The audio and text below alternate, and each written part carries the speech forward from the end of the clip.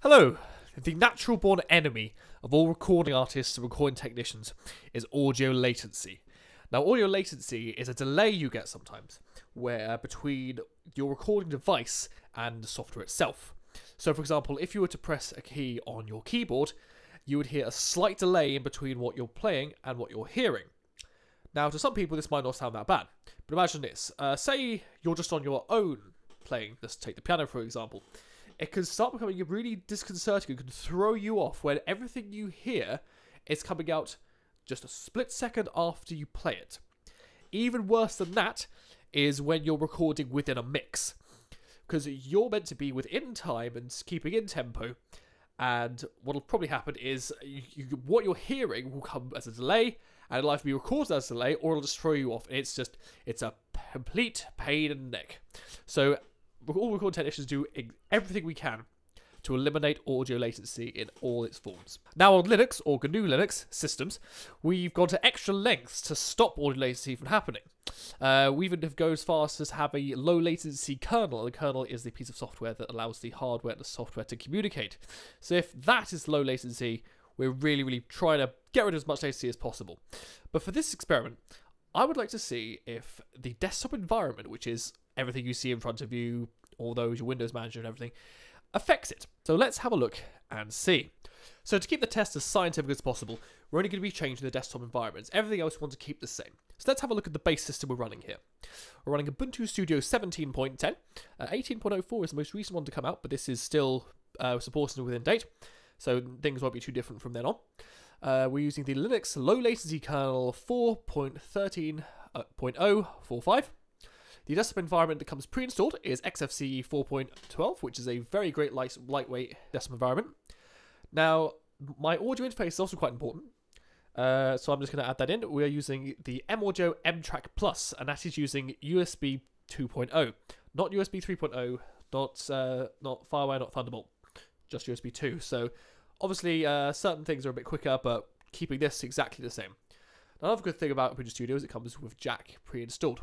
And to do our test, we're going to be using Ardor 5.11.0. Now, we're going to be testing two different sides here. As I mentioned before earlier, you can see we've got Jack on the left. So we're going to be testing Jack out first, and then we're also going to be testing out ALSA. So let's have a look at the desktop environments we're going to be testing today. So I've put them into four categories here. At the top here, we have heavy, so from left to right, we have KG Plasma 5.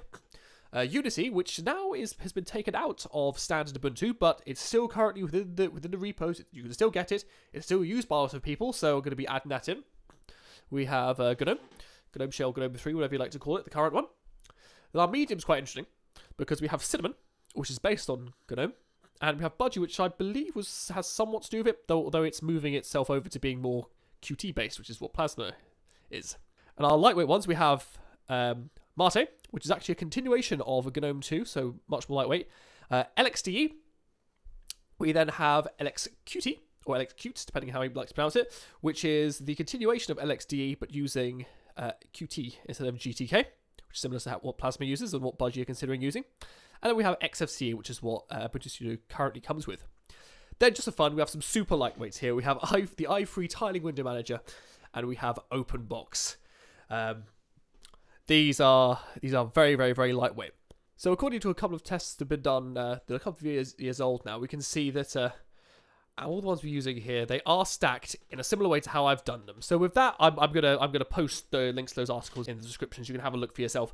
But the general consensus still sticks around these being sort of how they are.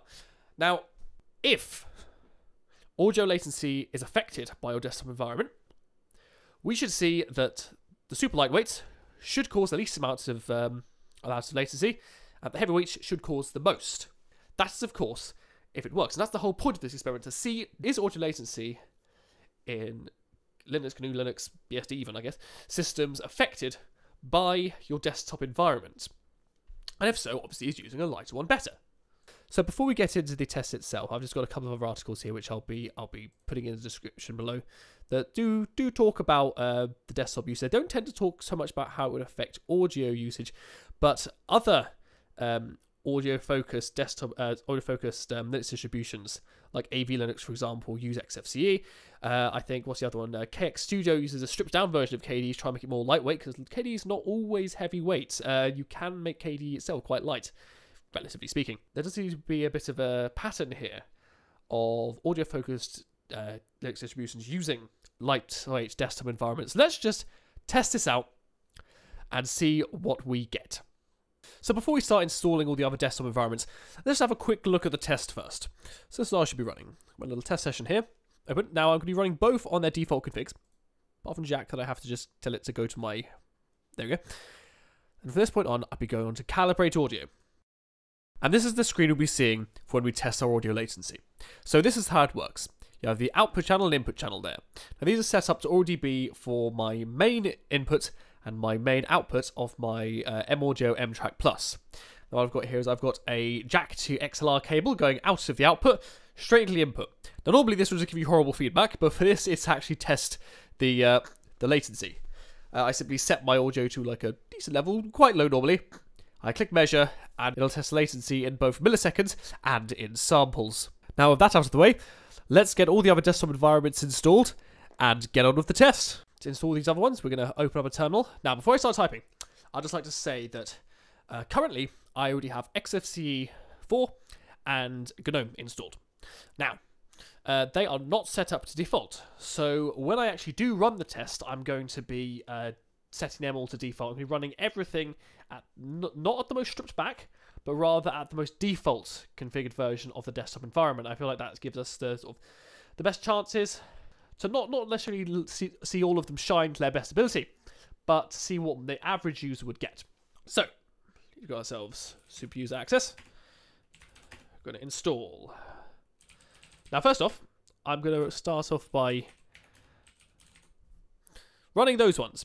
Now, why might I be doing that, you ask? Well, I've actually stripped out a lot of parts of them. So, as I said earlier, to make it as fair as possibly can be, I'm going to be dumping on all the stuff that I've already got rid of from them, just to give everyone else a fair chance. So we've got XFCE, we've got GNOME. Right, let's do the rest of the heavyweights first. So we've got Plasma Desktop, and we've got Unity. Next, we need the middleweights. Cinnamon, and now is it Budgie or Budgie? It's Budgie dash Desktop. Now some of them you have to write that next to them to make them work. So the middle ones, we've got Mate, LX, well, the middle one's the light ones, LXDE, LXQT, and what is it? XFT is already on there. Last but not least, OpenBox and i3. And run the packages. Oh, that's quite a hefty lot. So we're going to be adding 1,440 megabytes of space onto the computer. Well, megabytes of space is what this is all going to require just to get all of this running. Now, would you realistically do this? Of course you wouldn't. This is why I'm doing this on Ubuntu Studio 1710. As after this, I intend on going up to 1804. I just don't have to deal with all the extra bloat and trying to remove absolutely everything. Best thing to do is test out a lot. I would recommend testing a lot of different environments on virtual machines, and then just sticking to the one you like. You don't want to have all the other stuff from all the different environments in there with you. So, no turning back. Let's go. There we are. And with that now complete, we're ready to go and do the experiment. Before I go, I just want to establish one more thing. I showed you how I'd be doing the experiment. I'd like to just say that I'm not just going to run the experiment for every desktop environment once. I'm going to do them to a variable of about either 5 or 10, depending how long it takes. And each time, I'm going to log out of the session and re-log back in. I'm not just going to do them one after another. And I'll add it up to be the average of that total score to put it together. Because I don't want to give, say, one just doesn't do a good run. I don't want it to have its chances ruined, so I'm going to do them multiple times. And then after this, I'm going to put them all into a nice graph, and we'll just see whether there is a difference, and if there is, how big it is. I'll see you on the other side. And we're back. The tests are done, and the results are in. But just before we get to those, there's a couple of things I need to cover first. So first off, on my XFCE environment, you probably would have seen a Conky just running there. I have disabled that for all the tests. I went and made sure it didn't launch with any of them, so that's not going to be affecting anything. Also, the command I ran to get all the environments working, For a couple of them, or really for KD Plasma, I needed to add a little extra bit in there because some of the system tools weren't installed.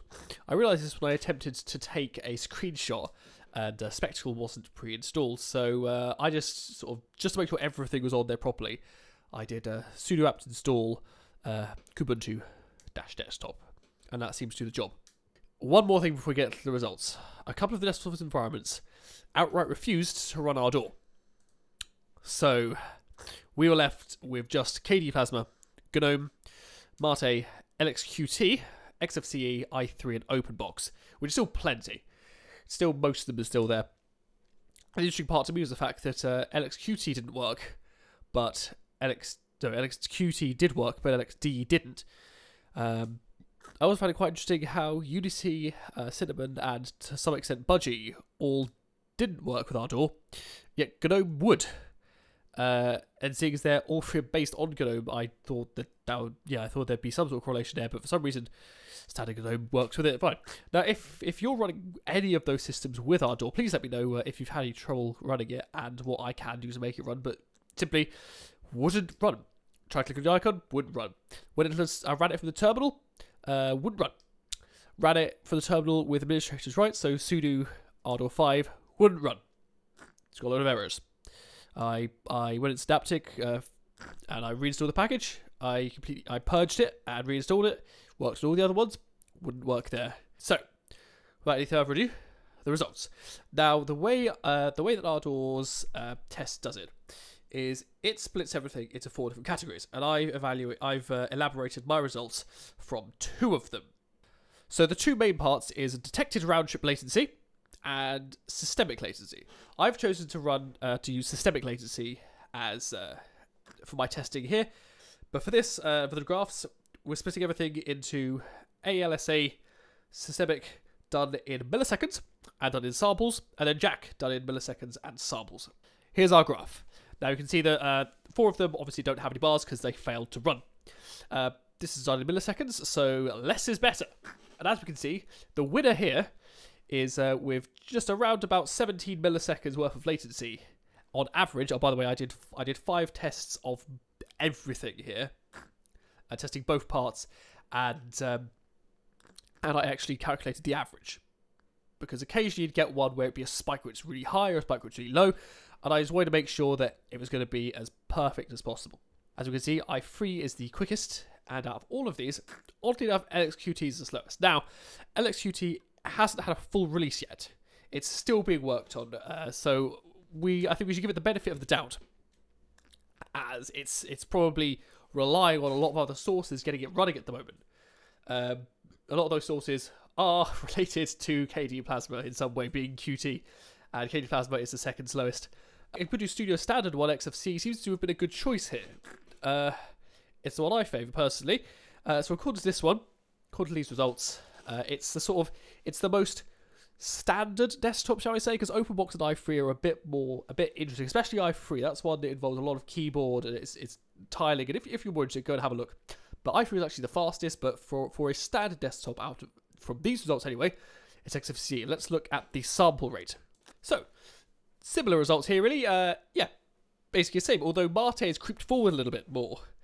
Bit odd there, seeing as Mate is meant to be, for most things anyway, it's far lighter than GNOME, but for whatever reason, GNOME just did better this time. And so that's both milliseconds and samples with ALSA. Let's have a look at Jack. It's a bit of a different story.